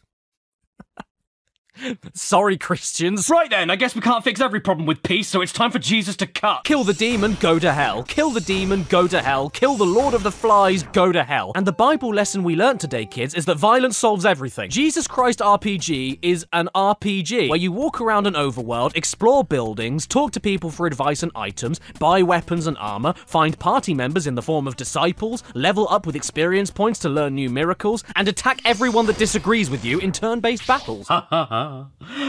How tabled the turn. Sadly though, you can't walk on water. You're not my Jesus. You can't progress throughout the game without obtaining certain miracles, which you can use in combat as well as the overworld. But in order to get those miracles, you have to do a lot of fights to get a lot of XP. I don't remember that bit in the Bible where Jesus had to grind. The thing is though, this game may be on Steam, but it's totally free to download, and it's a totally functional RPG. I've got no complaints about it, really. Finally, after all the bollocks I've seen so far, playing Jesus Christ RPG is just like when you're starving and you finally get your food at a restaurant. And to make things even better, this game is actually a trilogy. Yeah, 3 RPGs in one. Rise Jesus Christ RPG is more of the exact same, so I won't say anything about it. But what about Baby Jesus Christ RPG? What could this one be like? We get some intro text talking about the angel Gabriel coming down to see Mary for a bit of the old in, out, and she's not very happy about it. So Gabriel tells Mary that she'll be pregnant with the Son of God despite her being a virgin, and her face sums it all up. And then, as if by magic, with the tiniest tap of the spacebar, the main problem with this though is that I went out of the town to try and explore when all of a sudden I was jumped by a desert thief, and Mary was surprised. So surprised she died in one hit. Game over. And here's baby Jesus about to be stabbed, sitting in a big poo. Fine then, I'll stock up on some weapons before I leave. Hello there, poor starving child. I don't have any food, but did you know the only food you need is the word of Jesus Christ? I'll buy something off of you. Battle saw? Perfect. Oh look, it's Joseph. Time to go to Bethlehem and give birth to our bastard child. Oh no, a tourist appeared and called us hillbillies from Nazareth. I guess now we have no choice but to kill him with our battle saw. And luckily, Joseph joined our party pre-equipped with a giant battle hammer. We look around all of the inns to stay for the night, and sadly there's nowhere to go. I can see where this is going. Time for us to have a perfectly normal and natural birth in a cow pat. We find the right stable we need, walk in the door, and then immediately there's Jesus. Boy, that was quick. Okay, then time to move on to the next game I found. Oh look, it's more cars. But now it's all about Mater. Who asked for this? The first thing you see in this game is Mater himself with his face right up to the camera and his tongue sticking out. Remind me why anybody asked for this game? Oh, don't worry, I know. You want to know about this game? I'll tell you. It's Cars 1 again. Yes, I'm not pulling your jammies. This is the same bloody game as Cars 1, all the way down to the bony little finger. Same hub world, same objective markers, same races, same collectibles, except now we have missing sound effects for some reason. Disney, where dreams come true. The only things I can give Mater National some credit for are that firstly, you don't really play as Mater, so why'd you have to scare me like that? And secondly, the controls and physics are a little bit better than the first game. You actually slip and slide around the dirt like a rally car this time, and the power slide actually makes you drift a little bit. There's a pretty useful tight turning button, there's more mini games, there's a recharging boost system, and the map actually shows you what events are around you and which ones you've already completed. However, this is still pretty mindless stuff. You race on identical tracks over and over again with barely any different stipulations, and if there's anyone out there who knows how to do the best single lap around everyone in town, it's Trollop. I'm a little bit concerned at all the adverts in this game though. Shifty drug? What the hell do you think they sell there? Do you think they would help me leak less? Okay, yeah, I think I'm just about done here. I'm gonna move on to the next game. Oh my god, I'm a monster truck! This is horrifying. What madman put this in the game? Okay, in all seriousness, we're done now. Not because there's no more games of cars, there's plenty of them, but I'm just sick of looking at all of them at this point. Moving on to Shrek again, but this time on the GameCube, here is Shrek Super Slam. Oh no, Shrek. Please don't slam me in my soup. The game begins with Donkey trying desperately to get his dragon-donkey hybrid offspring to sleep, which immediately makes me remember that they somehow did it, so I take the game out and throw it in the bin. After that, we see Shrek reading some bedtime stories to try getting the kids to sleep, and then cut to a story of Puss in Boots going to the bar and asking for some milk. You then discover that this is, in the simplest of terms, 3D Smash Brothers. You spend all of the matches mixing light and strong attacks together, grabbing and throwing opponents, picking up weapons and guarding into dodge rolls. And for a little difference to Smash Bros, you have to land successful hits to build up a Smash meter, which, when full, gives you a limited time to activate a unique Smash attack for each character. For each person you hit, you get a point, and if you get hit by someone else's Smash attack, you lose a point. Yes, believe it or not, this is actually a mechanic that PS All-Stars tried to do, but if you ask me, it did it worse. Move aside, Kratos, Gingerbread Man has the better game. Instead of collecting Smash attack orbs from beat-up players and then losing your own orbs if you get beat up yourself, meaning that you could go back and forth for hours before before anybody gets a single point. This game just lets you focus on landing hits and avoiding hits in a fast-paced race to see how many times you can build up your smash meter and get a point by hitting the opponent. It's very simple, to the point, easy to pick up. The chaos that unfolds whenever you smash other players can be extremely enjoyable. There's tons of different challenges to complete to unlock new characters for the multiplayer, including Humpty Dumpty with the greatest idle animation of all time. And since there's no singular plot to go through with one narrative, the story mode has some genuinely entertaining scenarios for all the fights, just because they make them up as they go along. I played this game for hours when I was 11 on the PS2, and I can totally understand why. It's a decent game. But yeah, the story mode, unless you want to play something so easy that it makes you feel like a fetus, I wouldn't bother. So how about we take a look at another game that was deemed so controversial it never even made it to the UK. Like the Guy game. This is no. Why, hello there, ladies. You look clean. Hang on, this is the Guy game. Where's the men? The Guy game is a game all about answering trivia questions. Yeah, you didn't see that coming, did you? Look, just because guys may be slobbering lust monsters doesn't mean we aren't smart, and the Guy game is here to truly test your knowledge in all the right ways. With boob! The Guy game is what happens when a load of morons go to spring break with a few cameras, a few microphones, and then coax a load of bimbos that stink of regret into playing a game where if they get an answer to a trivia question wrong, they suffer the indignity of exposing themselves to a man-sized ferret. But don't worry, if you get a question wrong, you don't need to expose anything. Well, you could have told me earlier. The Guy game is aimed squarely at testosterone-laden college students, spring breakers, and, well, any red-blooded American guy. This is a man's game for grown-up manly men. Couldn't you tell from this manly face on the front cover? Doesn't that get you in the mood to see some girls? You bring the party and we'll supply the game. You'll score every time. Oh yeah, I feel like I'm really scoring right now. Alone, in the dark, in my pants, playing PlayStation 2. How's your game? Well, I'm playing a video game instead of seeing real women, so my game is just dandy. I don't know about you lot, but I can't wait to see the assets of Press, VP, Tress, and A-hole. So let's boot the game up. After everything we've seen so far, even the word loading is nasty. Oh yeah. I'm having a right load. Here's the intro FMV cutscene letting us know what the hell we're getting ourselves into. Oh god, please no. Please don't tell me that this game has commentary from this hog. Well, I think it would be downright rude to start the game without meeting the babes first, so let's check out some of the people we'll be looking at today. Ramona, what do you look for in a man? His jugular vein? Okay. Zoe, ultimate dream, to be able to jog without pain. Now that's a woman we can all aspire to be. Simone, I lost my virginity, but I still have the box it came in. Awesome, can you ship it over to me? Oh, wow. I didn't know that Ronald Reagan was a double D cup. Unfortunately, though, this is probably the best of the talent we're going to be seeing because the rest of the women here... I'm attracted to short guys because they like me. What do you look for in a man? Tall. Aren't very bright. Maybe I'm being too harsh, so let's go to the behind-the-scenes photos and see if there's any more intelligent people lurking in there. Ha! My name is... Sticky, and to start with, we only have one episode, but that's not a big deal. Oh, okay, we also need a profile name, and... Big Daddy was the default, so I'm gonna change it only a tiny bit. Perfect. The rules of this trivia game are very simple. Don't bother getting any questions right because it doesn't matter. Instead, if you want to get anywhere in this game and unlock further episodes, that's entirely down to how well you can randomly guess if the brazen hussy you're talking to will be able to get the same question right or wrong. Or if you're feeling extra dangerous, you'll need to guess what wrong answer they will give in the special round of titwits. If you guess wrong too many times, this woman appears and berates you. What's wrong with you? Don't you want to see titties? But the more times you guess correctly, the more you add to the patented flashometer. Level 1 is soft and squishy, where everything gets censored with a Guy game logo, meaning some poor soul had to keyframe animate this logo on top of every single woman. Luckily, I don't mind boobs, but the Guy game logo?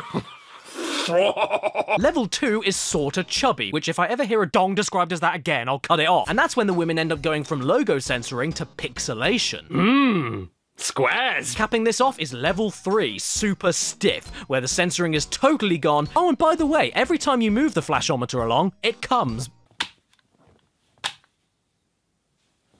If all of this gets a little bit too much, you know, like if you can't handle the unbridled sex sexiness going on, it's okay, because you can quit the game whenever you want with the hottie bagger.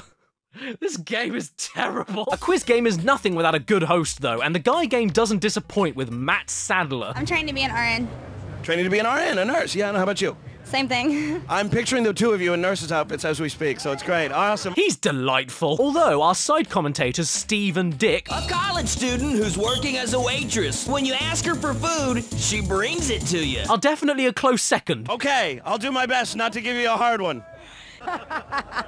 But I gotta tell you, I got a hard one. Stephanie is now causing problems with my shorts. If anything, I think there's only one missing piece that would complete this puzzle and make the game perfect. PS2 Buzz controllers. 1, 2, 3! Which is the birthplace of the King of Pants? Oh, and by the way, when I started this match, I made sure that balls were turned on. So yeah. When can we see the mat? And at this point, I don't even know if the flashometer is how uncensored you're able to make the game, or how much blood you're able to add to Matt Sadler's face, because the further you get, he just gets redder and redder. He's like a ripening little strawberry. He looks like he's about to burst. Has he not seen a woman before? You want to know the sleaziest part of all of this, though? This red-faced pomegranate getting all worked up and sweaty, gawking over all of these 18-year-old college women is 32. And just so I'm clear, the age gap isn't the problem. I just find it really funny to think that this guy has had such bad luck with women for over a decade of his adult life that the only way he's able to see jugs is by setting up a PS2 trivia game with questions about Miles Davis, Monopoly, particle science, and Star Trek. He knows these ladies are gonna get them all wrong. He knows that means he'll see them all, and he loves it. Or maybe he doesn't, because at the end of it, he only ends up as semi-flaccid. I'm on a mission in this round. Uh-oh. I'm gonna see him. Hey, you wanna know what really gets me going? Schindler's List. Oh look, it's a game about throwing balls into a load of targets for 4 minutes straight. You know, what every hot-blooded American guy loves to do in the middle of their happy time. If I ever match with somebody on Tinder, I want to see if they can score more than 402,000 on balls shots. I want to know they're worthy enough for my body. Elephant eggs are really big. Okay, so these women may be thick, but at the very least, they were all here of their own consent and were all of perfectly legal age. 19, 20, 23, 20, 20, 19, 17... Yeah! So as it turns out, this game was not only never released anywhere else in the world other than the States for its content, but it was eventually taken off the shelves entirely because one girl in one of the very final episodes of the game was allegedly under legal age when she decided to throw herself on camera. I am holding a disc that contains... Speaking of bicycles, that's reminded me of a Lego character that doesn't ride one. Pepperoni? With the skateboard? Lego Island? I couldn't grab myself a copy of the original Lego Island and get it working on a new PC in time for this video, but rest assured, I remember the original Lego Island on PC, and I remember spending hours on it, clicking away on our Microsoft Space Helmet, and then we ended up getting Lego Chess, Lego Loco, and Lego Creator, with those incredible Lego spines on the case that you could clunk together. I mean, the cases were made of Lego. They were fun before you even played the game. For being the first ever internationally released Lego game for the masses, however, Lego Island 1 had it all. A giant world to explore that you felt like you were a part of, lots of customization to get your imagination flowing. Sure, it hasn't aged very well. I mean, it's a little bit chunky, but it is still a harmless and enjoyable little nostalgic trip. Shrek 1 for the Xbox.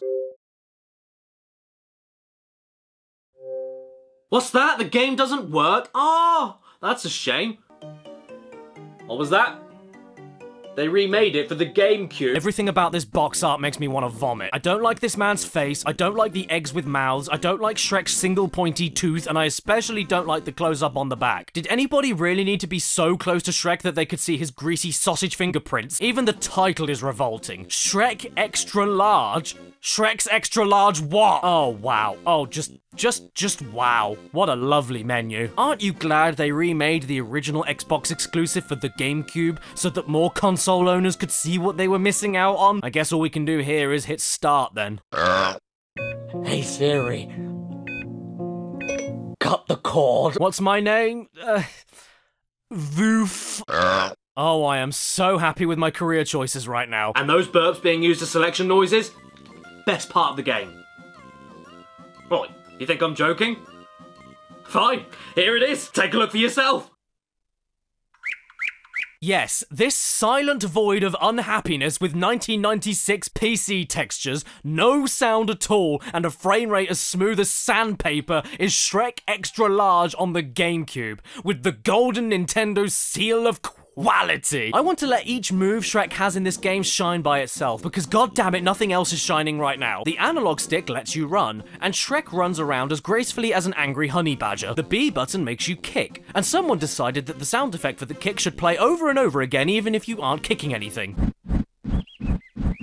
The R trigger lets you do this, and that speaks for itself.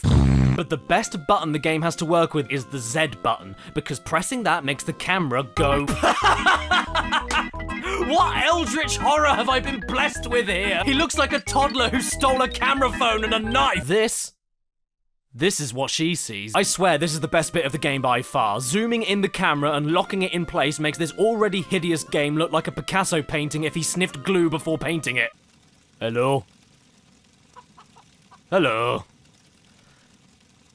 Hello? Just lock that camera in and press anything. I guarantee it will give you more fun than anything else this game has to offer you. No, I'm not playing this game any further than level 1. Why should I? If a video game greets me with earwax, burping selection noises, and then follows up with Shrek's inside-out butthole, I'm not gonna humor it. Another Cars game. It takes more than speed to become the ultimate racer. It also takes crack. So this game is the most modern that we have today. It's on the PS4 and starts with a TV show called Chicks Picks with Chick Hicks Dicks, where we get called out live on air to challenge another race car. And so, because we're live, we've got to accept it, otherwise we'll look like a puss. So naturally, in order for us to win against this guy, I'm gonna pick Guido. And I kid you not, Cars 3 is the same game as Cars 2, but just better. How is Cars, of all the Pixar franchises, doing this? It's almost like these bad movies about multiple cars were made as an excuse only to make merchandise. And 12-year-old me agrees. In Cars 3, you've got the same power-ups, same good controls, same stunts, same weapons, and same turbo system, but now with loads more tracks that are way more visually varied, so many more types of race, and a much faster pace that allows you to pick the next event you want to do in a drop-down menu after each race, instead of loading back to a main menu after every single one. Being on the PS4, it also looks pretty damn gorgeous, to be honest. It runs smoother than the other games, and I mean, you can even customize the colors and accessories for the car you pick. I'm absolutely gobsmacked.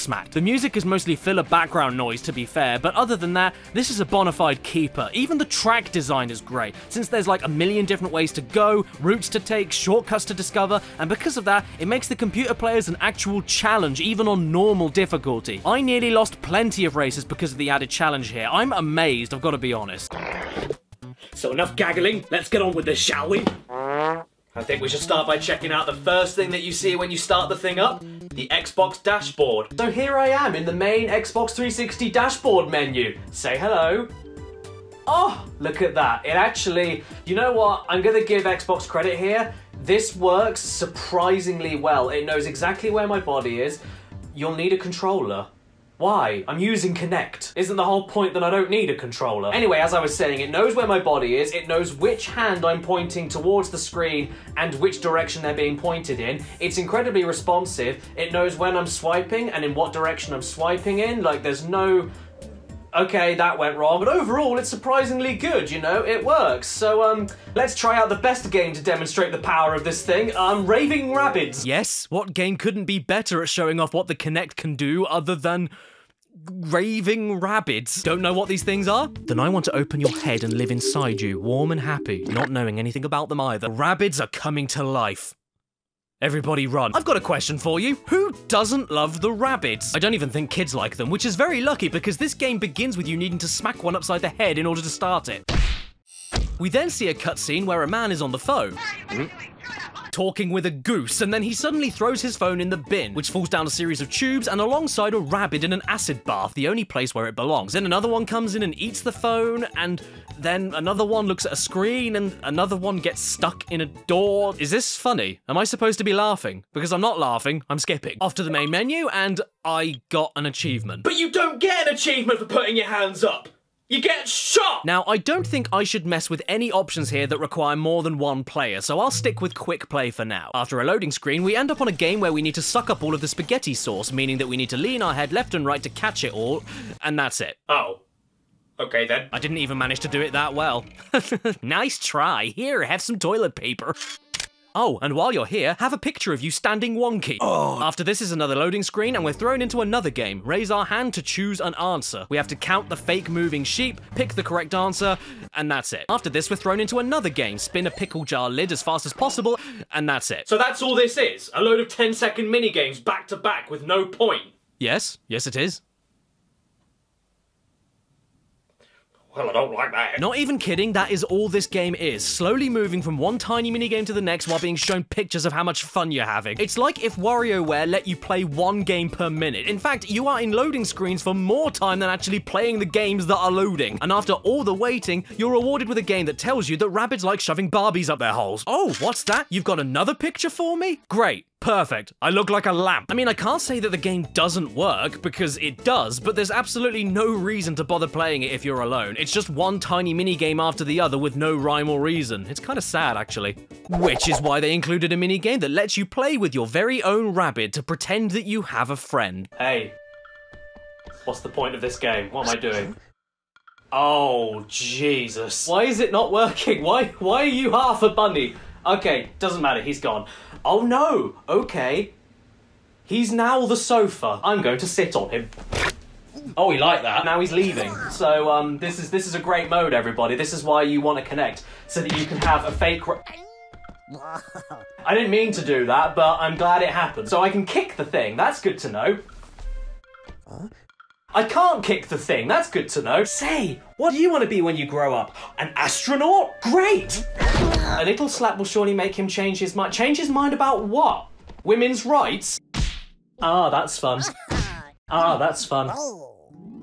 This is shit. Well, obviously, that was some pretty low-hanging fruit, wasn't it? I also did do a video on Crash Bash, but that was back in 2012. That was even before YouTube was taken over by Susan Wetwinky. And because that video is terrible, I figured I'd drop myself into this video nice and gently and revisit Crash Bash to see if it really was the beginning of Crash's downfall after Naughty Dog dropped in to start making games about angry, hairy men. So I guess it's time to conclude this year's Bandicoot month by acknowledging all of Crash's failures and getting them out of the way forever so that I never have to mention them again. These games I'll be talking about today have been heavily requested on my channel for years now, so sorry for the wait. I hope this is what you wanted. Oh wow, check it out. It's Crash'em Bash'em. I reviewed this game when I was a clean-shaven child. The graphics as well are actually quite pleasant. The characters look good. And I don't know what I was talking about. This was the first Crash game to be picked up by another random developer after Naughty Dog lost the rights of the character to Universal. And that does spell bad news at the offset, but at least the new devs, Eurocom, didn't try to poorly replicate the original formula. They instead tried to do a Mario Party, but with a gorilla with an anus for a face. Doesn't mean the game is great though, despite it doing its own thing, because, spoiler warning, I don't think it's that great. Can we judge the game by the first world of adventure? No, we can't. Ignore him. Now, even though Crashly Bashly is a party game, if you're all by yourself, you can indeed play a single-player adventure mode. Ooh, get you. And in adventure mode, I decided to pick Cortex because when he's running, his hands turn into a canary. But you can't call this an adventure without a story. I mean, what do you think this game is? Hiking? So the intro cutscene clues us in on what's going on. In the most basic of terms, Aku Aku and Uka Uka are having an argument, which almost leads to the worst boxing match of all time because none of them have any arms. Prepare to fight. No, Uka Uka. The ancients would not allow it. Ah, do you know what? Aku Aku is right. Yeah, we've never done that before at all. No, we don't fight because the ancients won't let them do it. No, not even once. Don't want to piss off those ancients. You know what's even weirder about this, though? The first line spoken in this cutscene is, "How many times must you be told? You cannot defeat me." So why does Uka Uka even try to fight Aku Aku after all of that? Why give him the ancient's excuse? You both can't hurt each other. Aku Aku said so. Do you have memory loss, Uka Uka? Can Wood get Alzheimer's? Anyway, after this, Aku Aku has had enough and is about to bring the thunder. This bickering can go on no longer. Or he's gonna sound like a fed-up mother. And logically, just like when you catch your own kids bickering, there's only one way to settle it. Illegal cage fighting! Yes, instead of settling this tiny squabble between themselves, these omnipotent and all-powerful masks decide to steal their supposed friends and pit them against each other until only one is left alive. And Crash is A-okay with it. What is he doing? And so, by winning a random set of battle party games and fighting boss levels at the end of each warp room, your chosen character must beat out the competition for the glory of their own mask that forced them into this horror, and this somehow proves how great they are and who wins this pissy little argument. Even stranger, though, is that since I picked Cortex, Cortex, I'm fighting for the evil side, and yet the boss levels are all the same if you picked the hero side. Even Uka Uka says in the boss cutscenes, "You must first meet an old friend." So if they're old friends, why are we fighting the bosses? If the bosses are evil and friends with Uka Uka, including the final boss, doesn't that mean that the evil side already wins this argument by default? What's going on? Why are we fighting them? This story is a total disaster, no other words. It's as much of a mess as Tiny Tiger's character model. Cortex's hair, though, is on point. Look at it. It's so on point that it is a point. His hair is so sharp he could open an envelope with it. So Crash Bandicoot Bandicoot, like I mentioned earlier, is Mario Party for the entirety of the gameplay, but without the game board or dice to roll, and it's worse. You just win mini-games over and over again to progress, and where some of these games on their own are totally passable and fun in their own right, where Crash Bash fails is with the tedium of it all. This is one of the most repetitive games I've ever played. In fact, it's so repetitive that in the first warp room, you get 4-way Pong, polar bear fighting, pogo stick bouncing, and 3D brawling. And then in the second warp room, you get 4-way Pong, polar bear fighting, pogo stick bouncing, and 3D brawling. Foon! Sure, there's an additional game mechanic added in for the copies, but they're still copies. They feel exactly the same to play, and many of these minigames are copied up to 3 times throughout the adventure mode in different warp rooms, with nothing but a different coat of paint. And that's not all. Get this, in order to unlock the boss battles from each warp room, you need a certain amount of trophies. And no, your wife doesn't count. To get the trophy on one of these levels, you need to win the minigame in question not once, not twice, but 3 times. And this isn't a best out of 3 system or anything like that. The game keeps on going until anybody in the match wins 3 times, meaning that you could potentially replay the level 9 times in a row in order to win just 1 trophy. And that's assuming you even win on the 9th attempt. So you get the 4 trophies from Warp Room 1, unlock Boss 1, and then think to yourself, God damn, I can't wait to see something new. Warp Room 2 has exactly the same minigame styles you just did, aside from 1 extra level you haven't seen before, and you still need to win them all 3 times each. And then all of a sudden, Boss 2 won't let you in, because you need trophies, gems, and crystals to get inside. But where do you get the gems and crystals from, you bitch? Why? By going back through all the levels you've already replayed a million times over and replaying them again. But this time with an overly frustrating crutch, like randomly growing insta-kill mushrooms taking over the stage, or you beginning the stage with less health than everybody else. Yes, Engine, this is a great idea. When 2 giant missile-equipped mech suits can't take down a tiny bandicoot, just spin around and spit balls out of your mouth, I'll get them. So yeah, the single-player adventure mode, aside from the decent bosses, it's pretty horrendous. And unfortunately, unless you own a first edition black-labeled European version of Crash Bash, like I do, there's no code you can put in anywhere to unlock all of the multiplayer games straight away if you want to just jump into a match with a few friends. You have to go through the adventure mode and unlock everything in that tedious goddamn way. Otherwise, you're stuck with 4 minigames total with 4 different skins, and that is it. Unless you have a copy of Spyro 3. Yes, stay with me. By holding L1 and R2 on the title screen for Spyro 3 and pressing square, you get access to a hidden Crash Bash demo.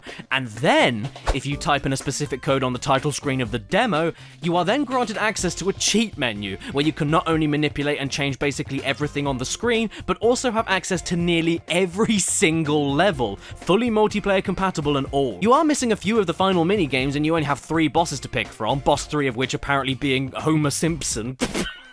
But yes, essentially, nearly the entire Crash Bash game is hidden on a Spyro 3 disc, which I guess just goes to show you how little space Crash Bash's full disc was using in the first place. I can't believe they left this here accidentally. It's so damn cool. Look, you can even see the exact date and time that this beta build of the game was placed onto the Spyro 3 disc. How adorable. Okay, what I just said about the no effort thing, that was harsh. There is quite a bit of effort put into some of Crash Bash. The soundtrack, for instance, is one of Crash's best on the PS1. In fact, below Crash 2, I'd say it was the second best, so go and check it out. And when you do have all the minigames unlocked, it is a decent distraction with friends, but getting to that point legitimately, which the majority of players of this game had to do, is hellish. Too many freeze frames I was able to grab from this game were absolutely horrifying, and a far cry from the detail you'd expect from the Crash universe, even on the PS1. And come on, man, Cortex's head here looks like a boiled egg on top of a frisbee. I can see a good game here. But it's not in there. So do you want to know how to ruin somebody's day in 2 steps? It's easy. Step 1, give them Shrek Treasure Hunt on PS1. And step 2, remind them about Blue Waffle. Right off the bat, I'm not exactly a fan of Fiona's face right here. She looks like she just realised who she shares a bed with. Oh, Hey, no, get out of there, Tomb Raider. Shrek's got some treasure to find. Okay, so as it turns out, the person I eBayed this game from didn't look after the disc very well. I don't know why. But because of that, all the cutscenes are a little bit terrible. It's okay though, because we can still get to the menus, and judging by this music, it sounds like we're off to Shrek's funeral. Maybe the intro cutscene won't be as balked as the other ones though. I feel optimistic, so what's the story here? Princess Fiona arrived. Oh.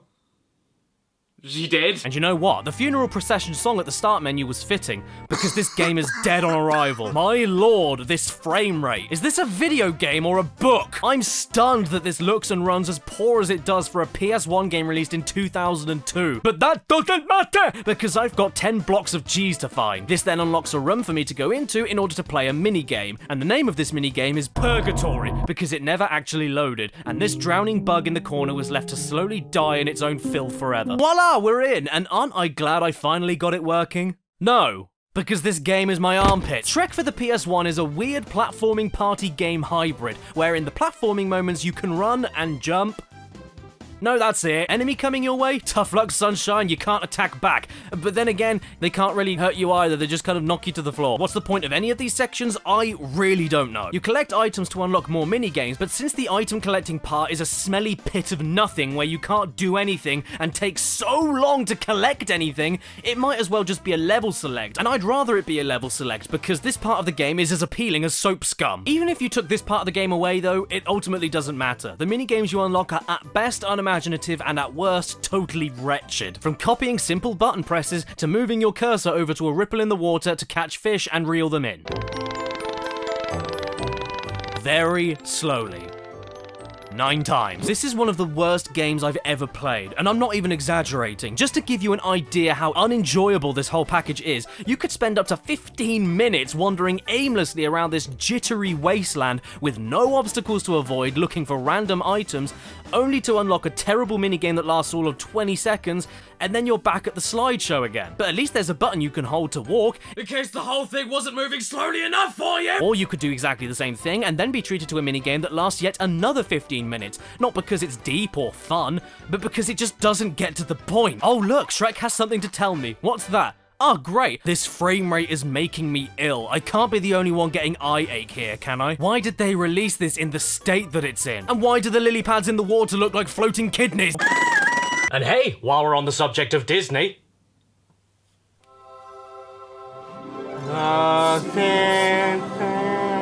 Yeah, did you forget that Disney owned The Simpsons? I forget that at least once every 2 days.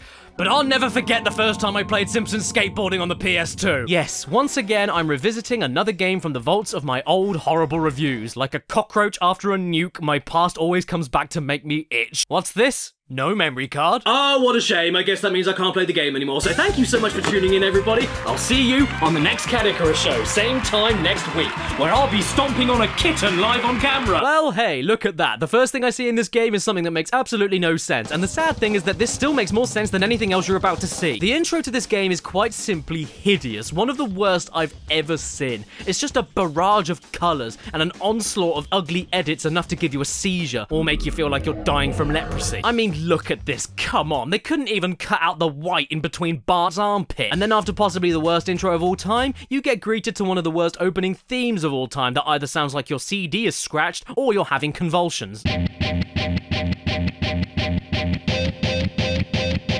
After this, well, this screenshot here should tell you all you need to know about the level of quality we're dealing with. Marge looking like a squid, and Homer looking like a week-old can of Spam. This is easily one of the ugliest PS2 games ever made from the starting gate, and then you actually get going and think to yourself, oh, you know, maybe I should try doing some tricks on the ground right now, like in every skateboarding game ever made. But oh no, you can't. Oh no! No joke, if you try to do something as simple as a kickflip, 75% of the time it won't work, and you'll be eating some grass-covered din-dins instead. Once again, you've got to push yourself along with a forward push without automatic acceleration from holding down your ollie button, taking all the flow and momentum out of the gameplay, but I'd be able to get my head around this if the game let me push my board up slightly steep slopes, or let me get out of half-pipe bowls that I can't escape from. But you can't. This then compounds with an absolutely pathetic ollie that sometimes flies you up to space, and other times barely leaves the ground, meaning that you won't clear gaps, and sometimes you'll just accelerate from 0 to piss off in half a second. Absolutely nothing works in this game. It's actually a miracle how broken it is, as well as ugly. I mean, you look at that and tell me that's a person. That's not a person, it's a mound of beef. Don't forget the overly sensitive balance meter either.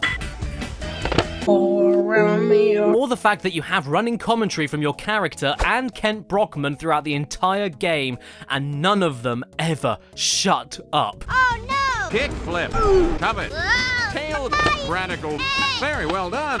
Well done. Sure, you could always argue that all these different characters have different stats that are better for different kinds of skateboarding tricks, but what I'm going to say in response to that is that Tony Hawk also has that system, but you're not absolutely incompetent at the start of the game. You can still do things, even if not as good as you will be able to later, but here, you can't do anything. I mean, look at this. Most of the time, you can't even grind anyway, and instead have the rail stick itself through your head. Personally, though, I didn't do much else because I decided to give up after I got decked in the head by a car. This is absolutely, categorically definitive garbage. The Bubsy 3D of sports games, probably one of the worst ever made. Sure, Phoenix Games had this abomination 5 years after Simpsons Skateboarding, but that's Phoenix Games. They probably put a blank disc into a sandwich toaster and then said, "Game's done!" But considering this is The Simpsons and sold at a much higher price than a Phoenix game ever would, I'm shocked that no one seemed to care if this game even worked. I don't know how anybody in the dev team tested this and thought it was passable. It's borderline impossible to play. It's not even so bad, it's good. I don't feel any misguided passion or overinflated egos behind the creation of this. All I feel is the bitterness of an entire team who didn't want to make this. Considering it was aimed at kids as well, who probably didn't know or care who a Tony Hawk was, it's probably the most cynical cash grab ever made for a licensed game. It copies the Tony Hawk level design, Tony Hawk game structure, Tony Hawk mission style, and even Tony Hawk button layout, but butchers every other element up so magnificently, it makes me question why they didn't just do a full-blown rip-off of Tony Hawk entirely. Sure, it would have been unoriginal, but it would have been a good game. Look at this. If you even somehow manage to win a single thing in this game, all that satisfaction and frustration is spat back in your face as you only make 10 cents for it. Are you telling me that I'm going through all of this toss for a grand prize of $99? Are you insane? I use that kind of money to blow my nose and wipe it on homeless people, and you're expecting me to nearly die for that? $99? Shred Springfield? With pleasure.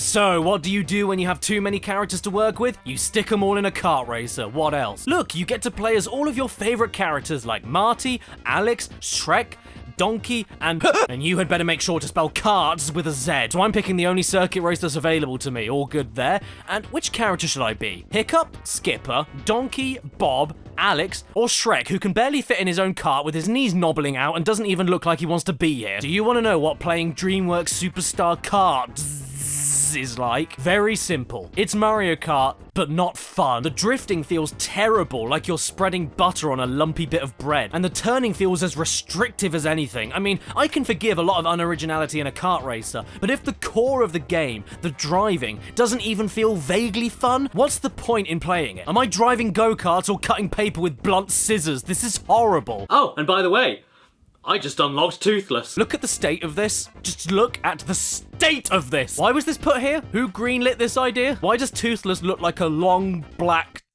sausage? And why does he sound like that time you heard your neighbors going at it through the wall? This here is 150cc. This is the fastest that DreamWorks Superstar Kart will let you go. I thought 150cc stood for your engine power, not 150 crappy crepes. Now, can I say the same thing about the sequel on the PS1, Lego Island 2, The Brickster's Revenge? Ages 6 to 99. Sorry, Grandma.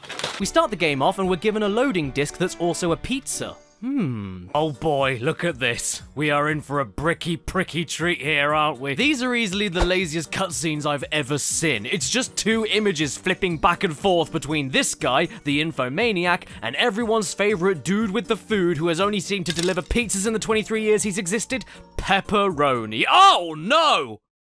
Is he bleeding? Our first task of the game is to deliver pizzas across the whole island in exchange for Lego bricks to build a house. Shh, don't tell them that's an awful deal. I'm ripping these suckers off. And what an intro to the residents this mission is, because I don't think I've ever seen such an undeserving bunch of creeps in my life.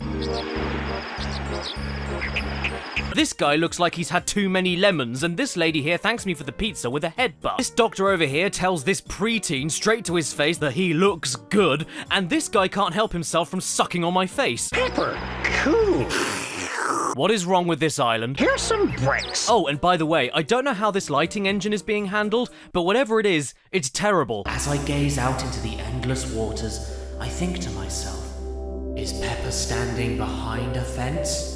Or is Pepper actually the fence? This place is downright unhinged. I gave this dude a delicious pizza earlier, and then I later find him squatting outside a stranger's house eating the floor. But all of these slightly demented moments in this game aren't enough of a distraction from how dull it is. I've been running around the island for about 20 minutes so far with no clue where I'm going, where to deliver pizzas, or where to find my remaining house bricks. The screen size is way too small for the scale of this island. There's no map feature at all, and by complete accident, I ended up talking to a local twice in a row, with the second conversation ending with the guy pointing in the completely wrong direction to where I was standing. Funnily enough though, I thought this was a bug or something, until I unintentionally figured out that every character does this, and it turns out that they're actually just pointing towards where my next objective is. Can't you just point at the same time? I mean, that's all your bloody arms can do, Lego! But do you know what else this means? It means that out of everybody on this entire island, the only person that has absolutely no sodding clue what's going on is your main character, Pepperoni.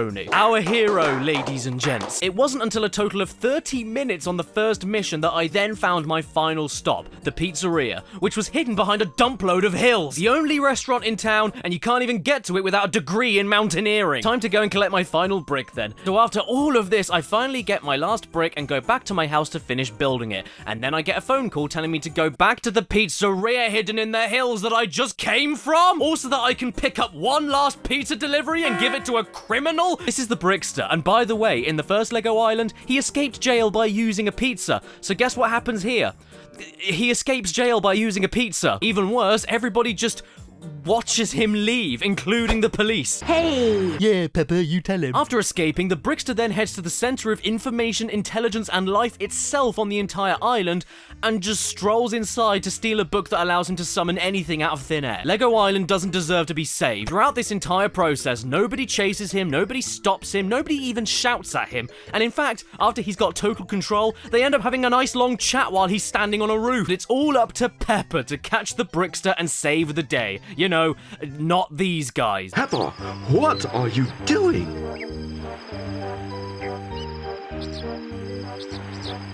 My best.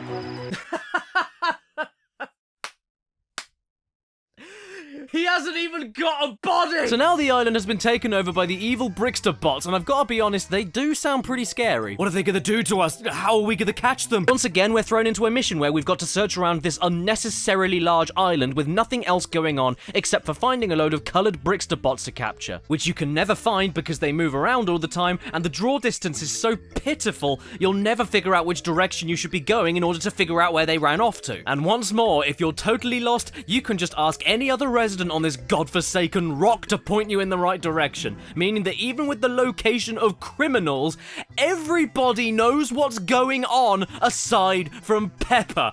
This ugly troglodyte who can't even stand up straight is our hero. None of these people who actually know what's going on and could just walk over to the collectibles are doing anything. No, let's leave it up to the kid who has a skateboard that is somehow slower than his run. The kid who can't jump over knee-high fences, but then sometimes he can. The kid who doesn't walk up paths and instead elevates himself up them. The kid who is allowed to pilot a helicopter but can't land it wherever he wants, so what's the point of using it? The kid who gave the main antagonist the keys to get out of his cell and nearly destroy the island all over again. I'm starting to lose it. I'm going to hide away in my beach of madness.